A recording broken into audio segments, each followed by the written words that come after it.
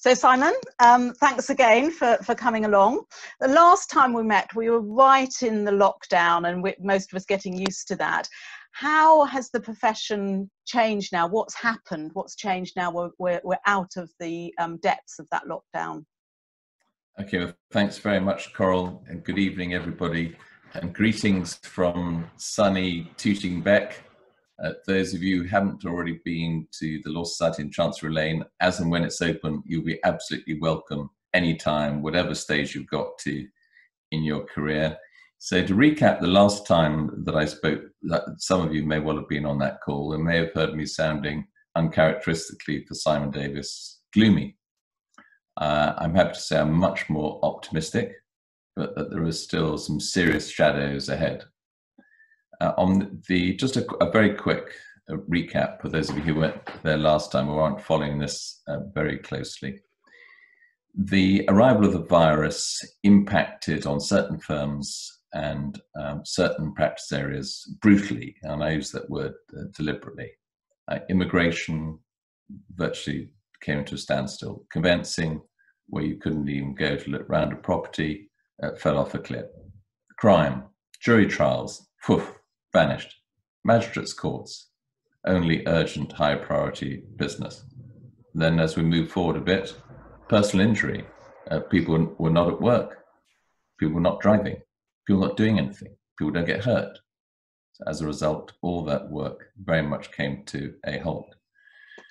Those firms which were more dependent on commercial work, I think, saw the impact a little bit differently, in the sense that many of their deals and transactions were already in the pipeline and carried on and weren't impacted so immediately severely by the ceasing of activity of their clients. However, so far as those firms were concerned, much greater feeling of uncertainty, because they knew and still know that major problems are going to be coming down the line. They still don't know to what extent the global recession is going to be as serious as some people say. Some are out there saying we're going to see a fall in GDP in the United Kingdom of about 30%. What that translates into is still down the line a real worry that commercial clients, and also those, you've mentioned a number of the people on the line from overseas, that the kind of global deals and cross-border work, which we are so well known for and do so well at as an economy, people and solicitors, may fall off. So what are we seeing now? Conveyancing work coming back very fast. You've started to see some of the very first jury trials. We might cover that, Coral, a little bit later on, because it's a very interesting topic on its own. You see that anything, to be crude about it, which has the word distress in it, and distress at its heart, this kind of work is there in abundance. Tech. I was talking to a firm only the other day who was saying that there's still substantial investment within this country and from outside coming into the tech area, and people being more positive on the commercial front. So while there are still some serious shadows ahead, I think the shadows are more ones of uncertainty, and in relation to an area which we will, and I would like to come on to, the publicly funded work, and particularly in the criminal area, some shadows which were there before the whole virus started and impacted, and are still going to be there afterwards. But I would say, if you'd asked me, we're heading, by the way, to 100 days next week, Coral, of the lockdown. Surprisingly, if you'd asked me, say, 60 days ago, where I thought we'd be now, I'd have been in a much more unhappy frame of mind. Okay, well, thank you for that really helpful overview. You'll remember that last time we had people online who were furloughed and worried about their jobs, as indeed there are now. And I just wondered what advice you would give to somebody who's in that situation. They've either been made redundant or worried about it. What's the best way of protecting your skills and so on? Okay. Excuse me, because some of the tips I'm going to give probably now and during the course of this are going to sound a little bit trite, but they're trite because they're true. The first is to have confidence. You will not have turned into a poor, as in the sense of inadequate skills, solicitor overnight.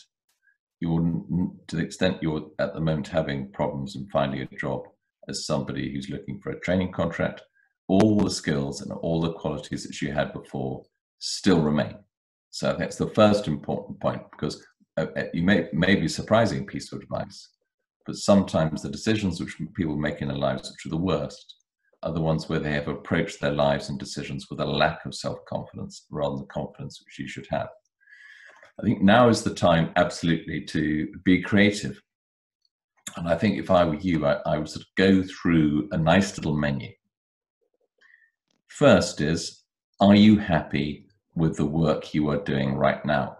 I run a kind of informal careers counselling service in Chancery Lane over cups of coffee. And there are obviously people who have started off, they've got a training contract, they've qualified into an area which they don't actually like. It's not really suited to them.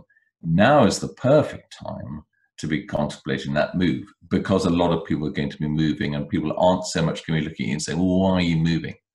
So if you're unhappy with the department you're in, you're unhappy with the practice area you've chosen, now it's just a great time to be moving. Those of you who are considering whether there's a route for you in what I might call the more orthodox way forward, a law firm, relax. First of all, do have in mind that there are increasing numbers of companies, banks, local government, all now starting to take on trainees, often neglected. And we have a list at the Law Society which we can share with you. And many of them are absolutely going to be expanding. The in-house community is the fastest expanding group of solicitors in the land. So don't forget them. Also, just think about, sometimes people think a bit narrowly and think of themselves as a solicitor. Actually, you're an extremely skilled analyst, researcher, writer. Think about other areas where you may be very much wanted because of the skills you have, rather than being an orthodox solicitor. I'll give you a very good example. If you go into many companies now, you will find a really important part of their work have titles such as public affairs, regulatory affairs, governance, risk, compliance, all kinds of areas where they would hugely welcome, and I know this, having acted for a number of those kind of institutions, hugely welcome lawyers with that skill set. Think about those out there who are always going to be hiring. That's the enforcers, people like the Serious Fraud Office, Financial Conduct Authority, Competition and Markets Authority. Look at the people out there who are going to be stepping in and looking for trouble and stopping it. So I think that now is the time.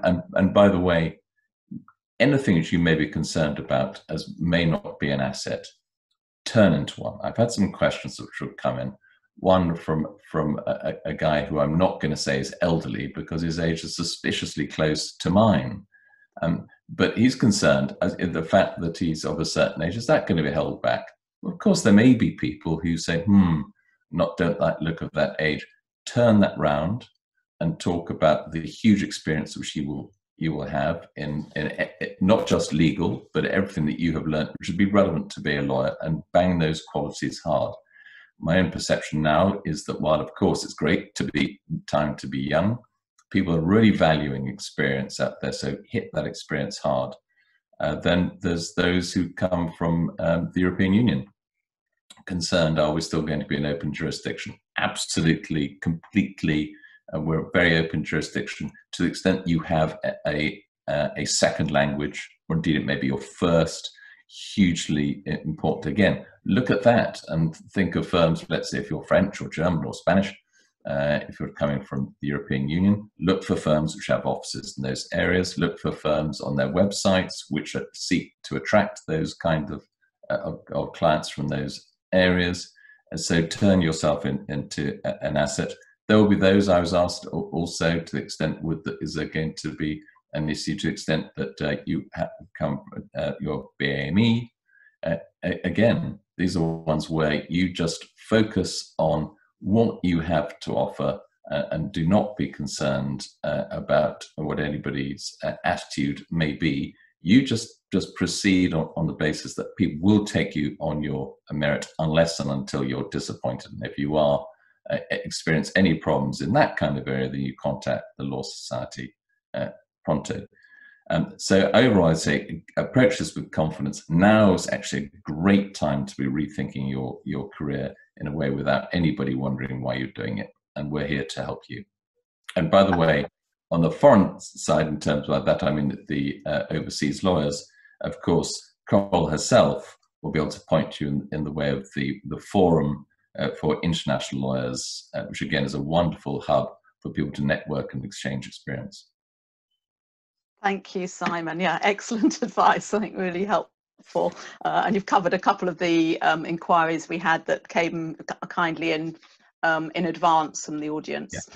So I'm going to turn now to the issue of smaller firms in particular, because obviously technology has been critical to get through this crisis. It's the smaller firms that often haven't been able to invest as heavily. What support is there for them from the Law Society? I think if we start, and I'll try, if it's okay, in all these answers to try to be a bit broader than the actual question, is that the first is that there's a great deal of jargon out there, often even people unable to agree on what's law tech or legal tech. And again, I wouldn't worry about do you understand what any of these terms mean, because you don't need to.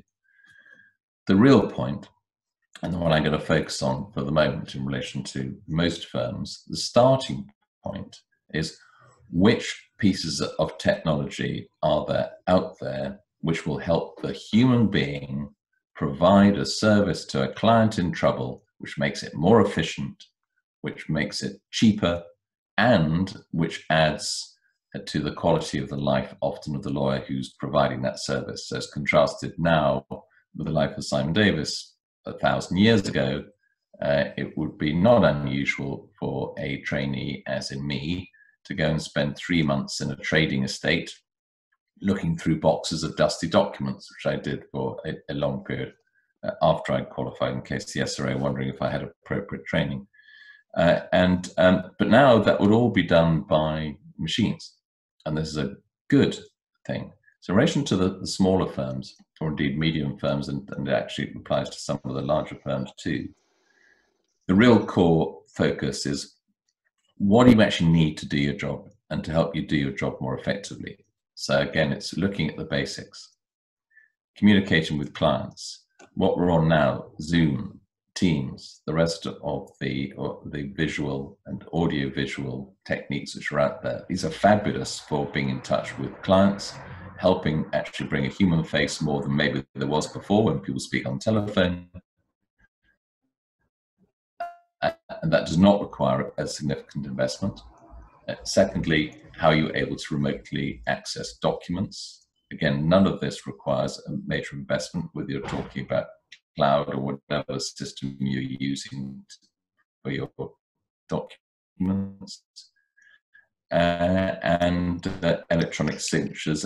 To the extent that firms are then wanting to move into those which do involve, let's say, algorithms or some significant capital investment, again, I think firms all over the place, whatever kind of size they are being very careful right now about making any kind of investment like that, because rather like all of us as people who aren't running law firms, the moment you decide to buy a piece of tech, it's already out of date. And many of these firms, it's a significant investment. So I think you're going to see people waiting to see what pieces of technology worked really well. And the Law Society there is a great equalizer. We spend time with small, medium firms. We have tech talks which travel the country with people explaining to them, here's a piece of software you might find useful. Here's how you are able to access it. Here's what it costs. And so practical tips rather than in any sense trying the Law Society itself to fund it. So information, but again, I think the things like the audio visual and visual are going to be great equalizers for firms, particularly those who previously may have considered that they had a geographical challenge. Again, that's going to be a great equalizer for them. Fabulous, thank you. So I'd like to move now to the Law Society's campaign on criminal work, and that's been very active about the payments and so on. Could you just summarise what the position is and what you hope to achieve and why there's a problem? Yeah.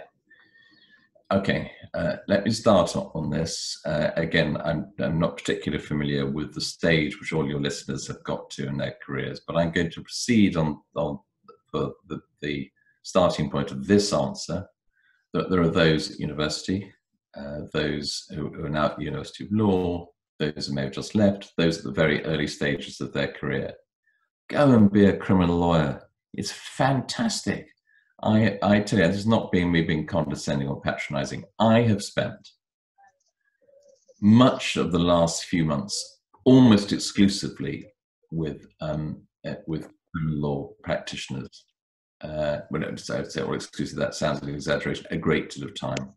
And indeed, in the context of us getting the courts back on their feet, until recently, I was on a call now every single day with the Ministry of Justice. And I talk to these people, and the passion that they have, the humor they show, the experiences which they are getting, and the people who they are representing, often some of the most unfortunate in society. Yeah, this is a great job. So go for it. My job and the job of the Law Society is to try to persuade this government, and previous governments have all had the same failing, that the legal aid system is one which is worth investing significant amounts in. And by that I mean, it cannot be right that people who are contemplating a career as a criminal lawyer, as I urge you to do, to find that there's a risk that they will struggle to make a living at it, or having got in, that struggle to be able to stay in the profession, having got in.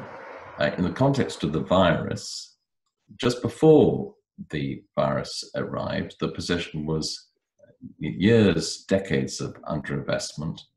The rates which were being paid to the criminal duty solicitors hadn't been increased since, hang on to your hats, 1998, gone down in 2014.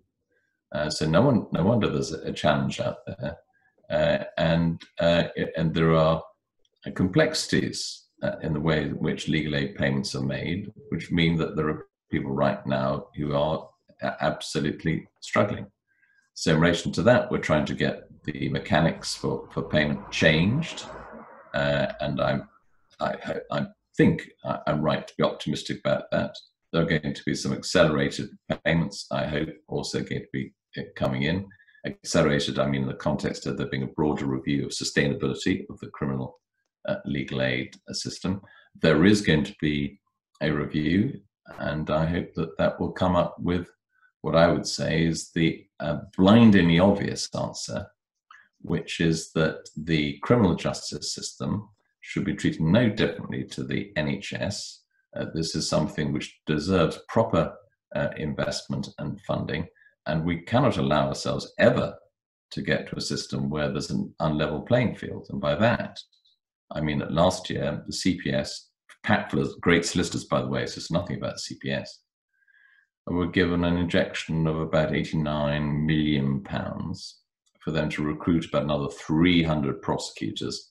And they're out there recruiting, and where are they naturally going to be recruiting? In the defence population. So I think we really need to see a recognition as to what these solicitors do, and we need that recognition to be coming pretty fast, not just in relation to warm words, what a great job you all do, but some hard cash. Thank you very much. And more generally, with the courts, so I know you mentioned earlier on that all the jury trials had stopped, but there's also been a lot of activity in the civil courts and online, doing things on Zoom and so on. Huge disparity in views there. What's the position of the Law Society regarding online courts? Okay, I think that, again, find a nice starting point. Like most, not just the questions you put, but I think the kind of questions which most people are addressing in almost any subject. And your starting point is, what are you trying to achieve? And often the answers to these kind of questions start from the wrong way round. And the answer is, what is the system we have now and how can we change it? No. Here's the question: what are you trying to achieve? And what are you trying to achieve in a system of justice? All of us will be familiar with the phrase that justice must be done, but also seen to be done. But it must also feel that it's being done. It is not an acceptable system of justice if people in the system, those who may find themselves convicted, those who lose cases, those who lose custody of their children, those who find themselves in a real hole facing loss of liberty. If these consider at the end of a particular hearing or a system, not only do they get a really bad result, people get bad results, but they must not feel that they got a bad result because they didn't get a fair crack of the whip and didn't get a fair hearing. And I really struggle, based on everything I've heard out there, spend a huge amount of time with practitioners, not just, of course, criminal, but family being another good example, as to, is there really a place for a remote hearing where you're talking about children, your liberty, your livelihood? Is it really right that you should not be able to spend time physically in a court with a judge, seeing the witnesses? I really struggle with that, and I hope that most people do. On the other hand, there must be a room, and a serious amount of room, for making processes much more efficient. You really shouldn't in this day and age see people walking down the Strand and Fleet Street with massive great trolleys of cardboard boxes. You really shouldn't find yourself where people are arriving at courts with bundles of documents under their arms, or go into a courtroom and see a judge or the parties peering over an enormous stack. And that, a lot of that is now being reduced. Similarly, there are many cases where having it dealt with purely online is entirely sensible. You'll find there are many areas, such as concerns about consumer goods, service. If you've got a problem with whatever happened to you on a holiday, or maybe a holiday is not a good example, maybe the fact that the planes were delayed, or there are all kinds of things where you really shouldn't have to spend time with a human being who's not necessarily adding value. But where there is room, where the human being adds real value and ensures that people feel that justice has been done, I think it's absolutely crucial. So I don't think you'll ever hear from the Law Society some kind of sort of Luddite, we don't like technology, what we're most interested in jobs for lawyers, jobs for solicitors. That's our starting point, is about what's the right thing for justice. And you can see that right now in the context of jury trials. It'd be quite easy for the solicitor's profession out there to be saying, oh, well, we understand now there's a proposal that juries don't have to be there. They can appear remotely and could never see anybody in real life. And that might be good for the legal profession because more work comes back. But you see us uniformly saying, that's a really worrying development, to find that the prospect that the jury trials are going in some way to be affected. I think it's something which is going to be watched really closely. Thank you very much. I've got one more question before I turn to questions that are coming in from people listening. And this question is really because you recently gave a lecture to the IBA, I believe, about the future of the law firm and what it would look like. So can you describe to us the future of a law firm? And I'm talking of in every sense: office space, flexible working, impact on diversity. Right. So that's obviously the answer. The key invitation, or an obvious invitation, for me to speak for 30 minutes without interruption, because there is, I mean, seriously, there's a huge amount to cover. So let me just try and put into words, or not so much one syllable, but some nuggets as to what I think is likely to be happening over the next 3-6 months, indeed, possibly for even longer than that. First, this isn't just Simon Davis sort of making it all up. As I said, as I sit in my boiling spare room, I talked about the criminal lawyers, talked about the family lawyers, but I spend a lot of time with all kinds of firms. So yesterday, I was in East Anglia remotely, I was in Wales remotely, I was in the southwest of England, and I was in London. The week before, I was remotely in Germany twice and in South Korea. And talking about what's next, what's it going to look like? And I would say there are actually some quite interesting, broad and consistent themes emerging. Let's start with the office. If you and I, as we were having this conversation, say 60 days ago, and you'd asked me, Simon, is this the death of the office? I might have said that you're going to see a massive reduction in the use of offices, because the reaction at the time was everyone was so excited. Oh, it's amazing. Why weren't we doing this before? Oh, this is so brilliant. Oh, gosh, what a waste of money those offices have been. Now, a much cooler, calmer view and analysis. So the starting point is, right, okay, let's remind ourselves, what is the purpose of the office? Why do we have it? And there the answer is, so we spend time with each other, we spend time learning from each other, we work together in teams, we see role models in action, we develop, by the way, human relationships, friendships, close connections, and particularly for the younger lawyers, although the older ones should still be developing as well, learning by doing with other people. Then you ask yourself the question, is that what we use our office for?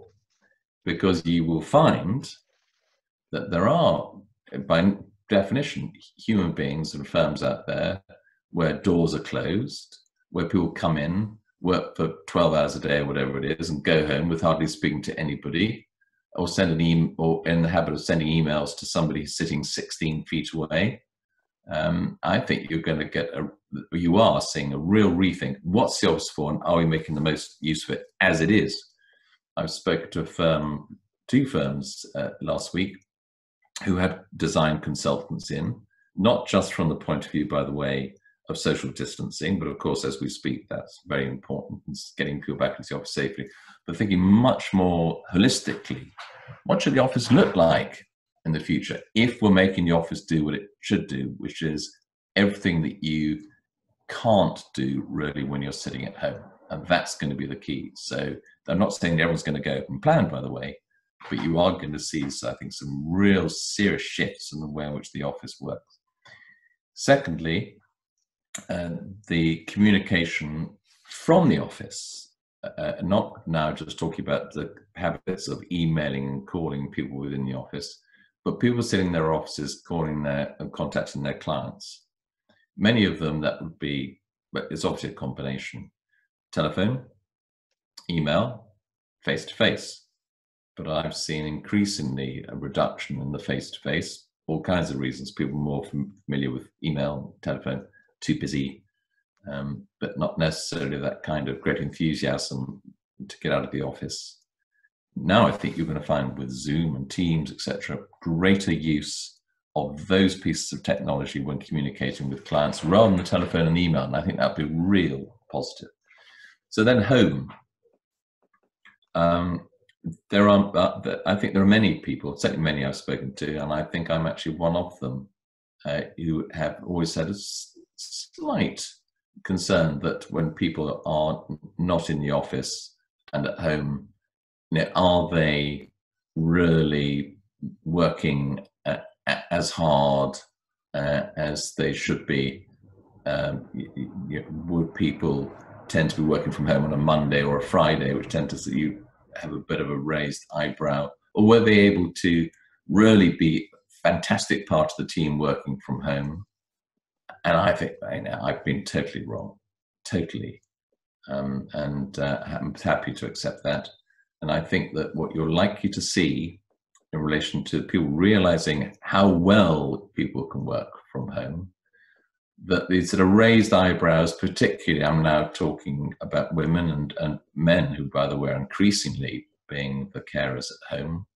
I think you'll like to see something really quite positive coming out of this. And when somebody says, is it okay if I work from home 2 days a week? Okay. It's virtually compulsory. It's fantastic. Please do it. I think this has been really, really interesting. I think the idea that eyebrows be raised about people wanting to work from home 2 days a week, 3 days, gone. This is terrific. The concern I have is when I spoke to a solicitor from Wales, who's a senior partner in his firm yesterday. He said at the moment, of course, there's always that discussion, Coral, about the world divides into, and you don't always get it right. But he said he thought the world roughly dividing into those desperate to get back to work, those desperate to stay at home, and those who'd probably like a bit of more flexibility. And that's perhaps a statement of the obvious. But it does show you need to be careful that you don't start making the mistake, which many law firms make and many organizations do, of treating everybody as if they're exactly the same. This really needs some very close individual attention. What suits individuals? I think that's a really important theme. I would hope that people will speak to every individual and say, what suits you best, rather than have blanket diktats from now on, everybody will be doing this or everybody doing that.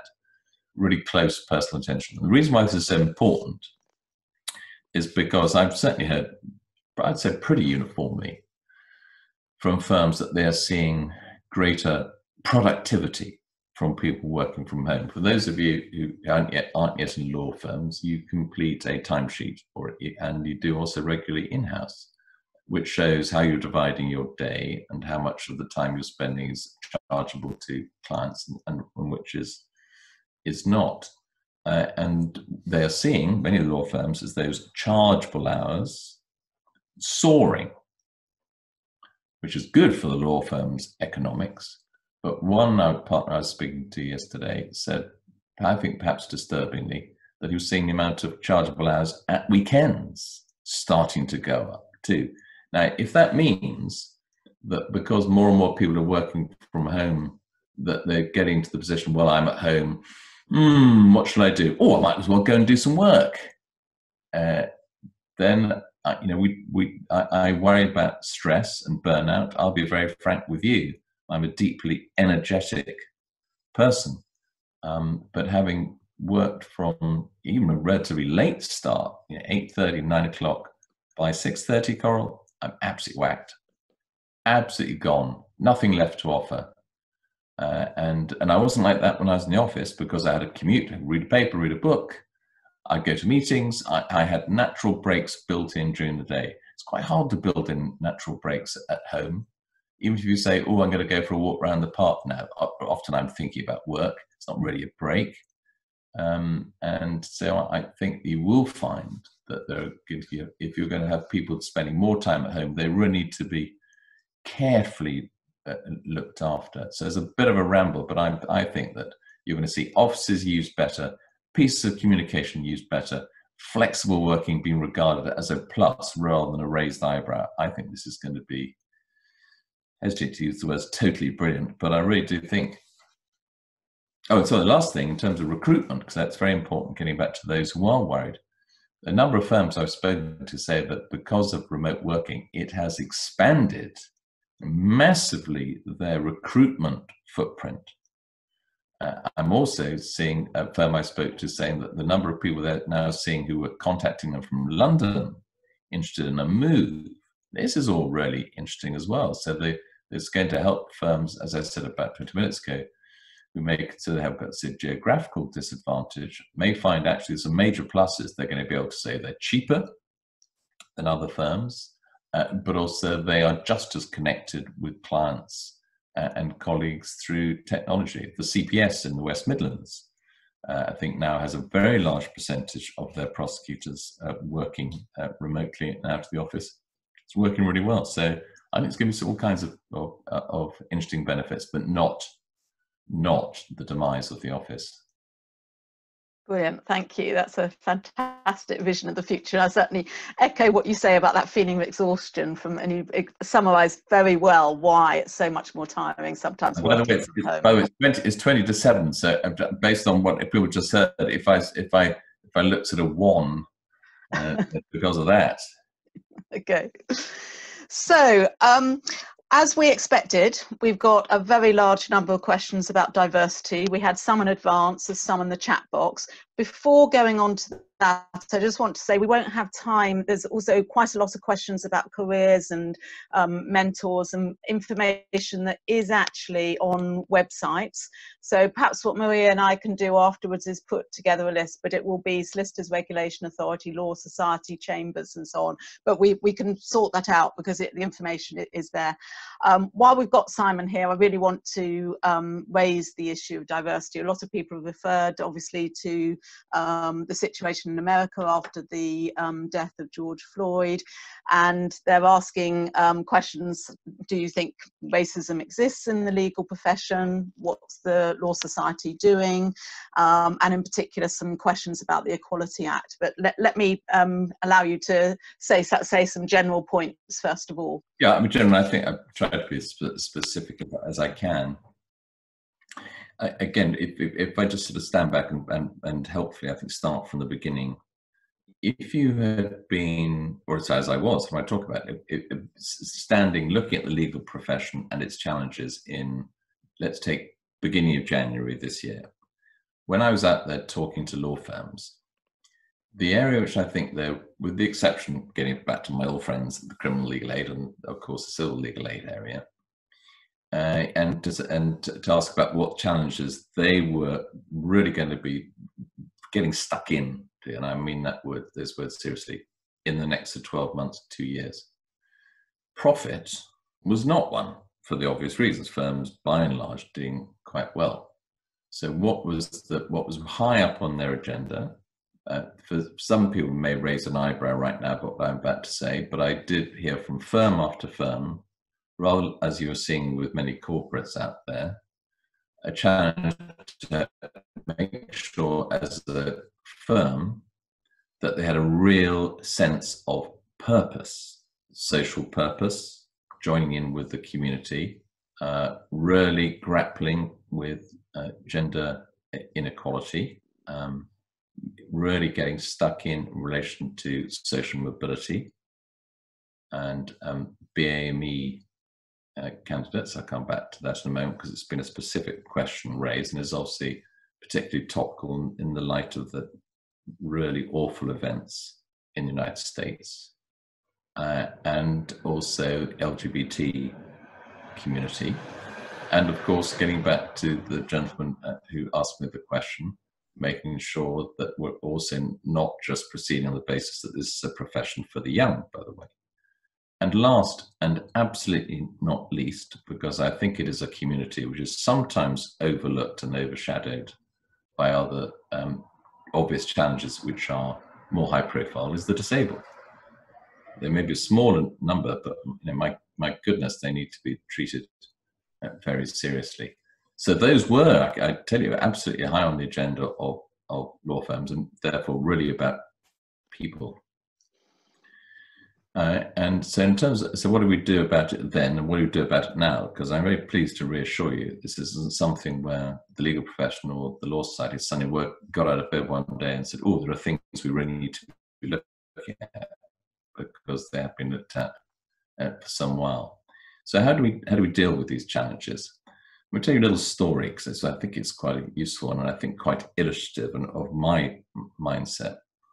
There's a gentleman, in fact, he's now joined my old firm, Clifford Chance, but it's not a plug for them, or indeed for him. But he's a very nice man called Tiernan Brady.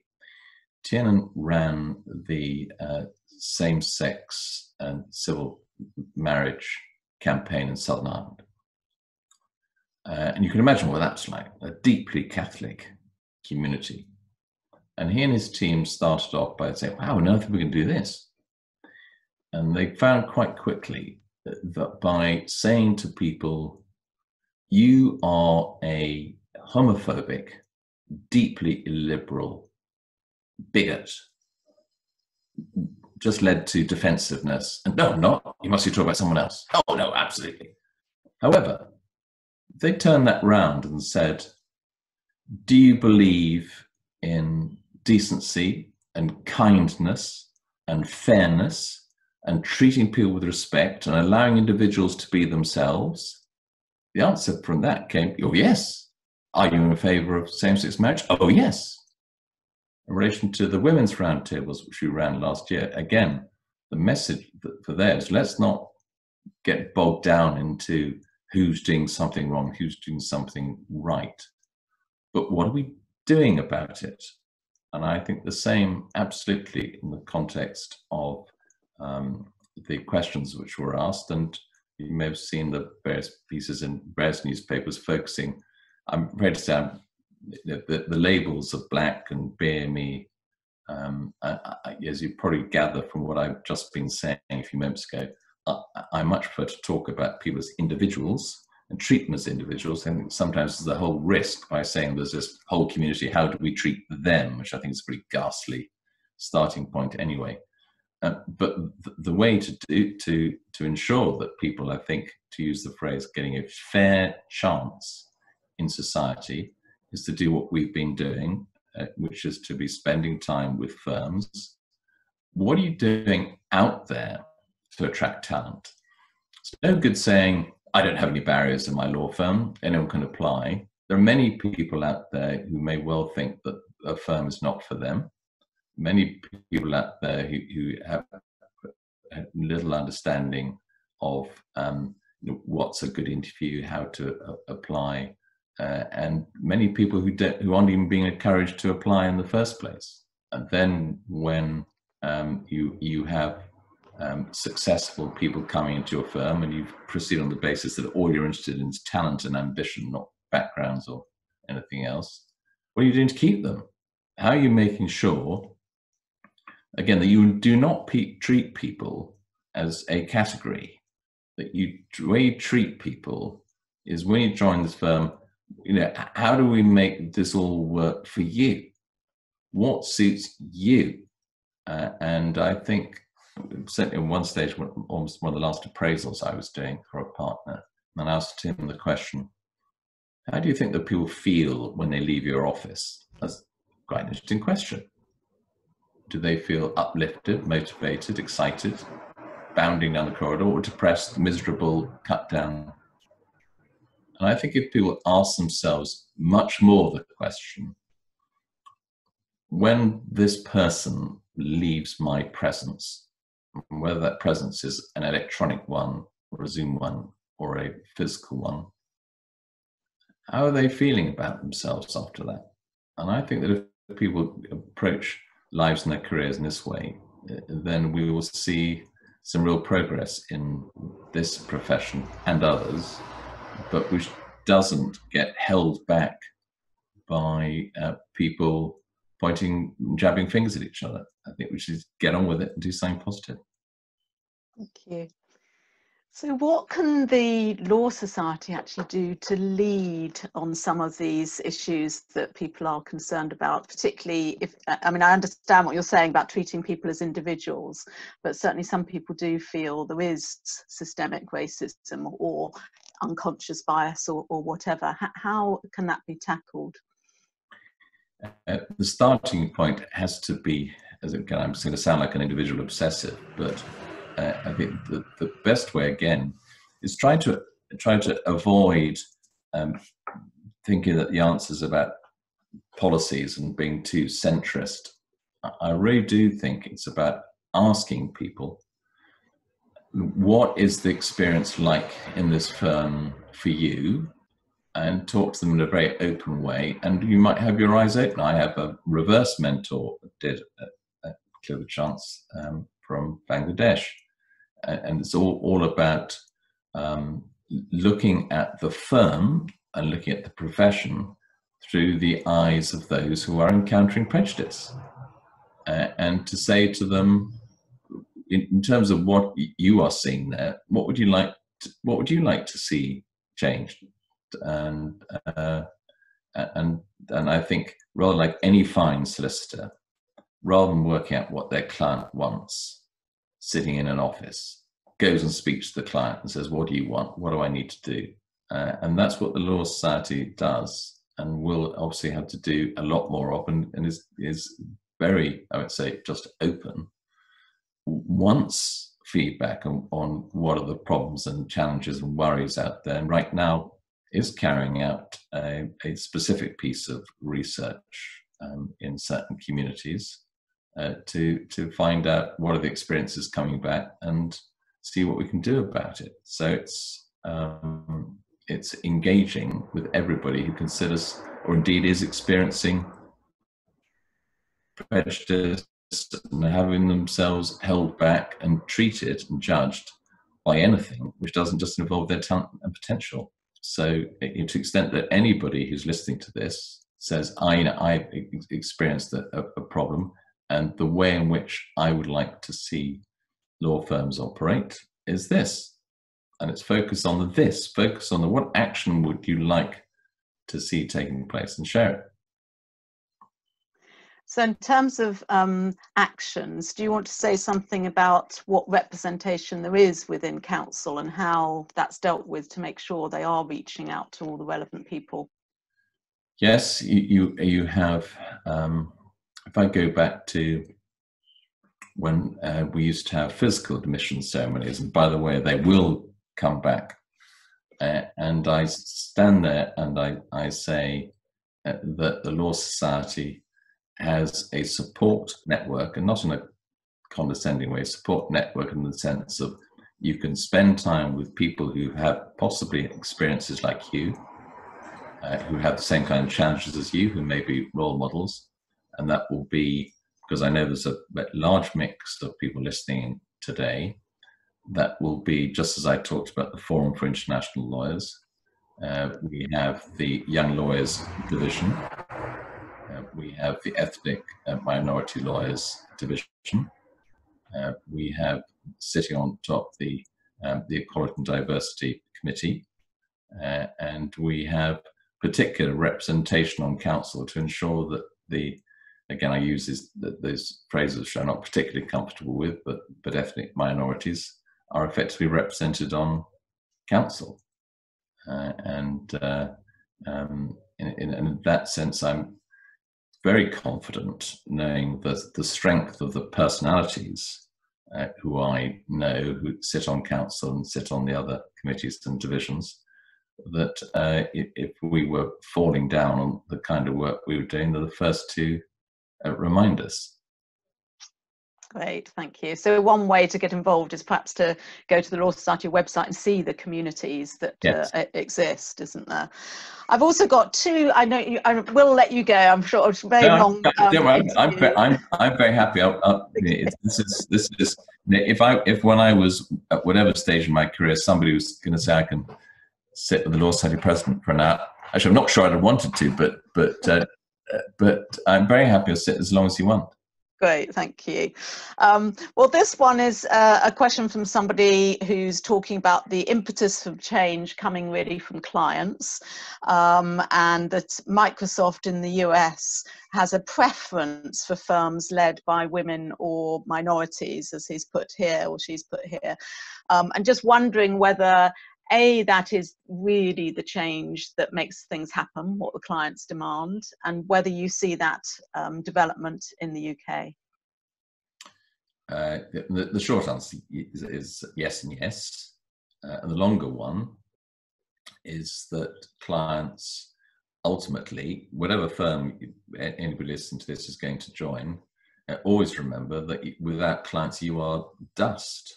Clients are the ones whose activity means that they want to employ you, and they're the ones who pay the bills. But by the way, I always leave the paying bills bit, Carol, to the last. That's not what I promise you what gets most lawyers out of bed. It's the client's problems. So you're going to listen very carefully to the clients, and you are going to want, as a firm, to ensure that you are reflecting the kind of client that you have. I think a word whose significance is much misunderstood or ignored in society is the word familiarity.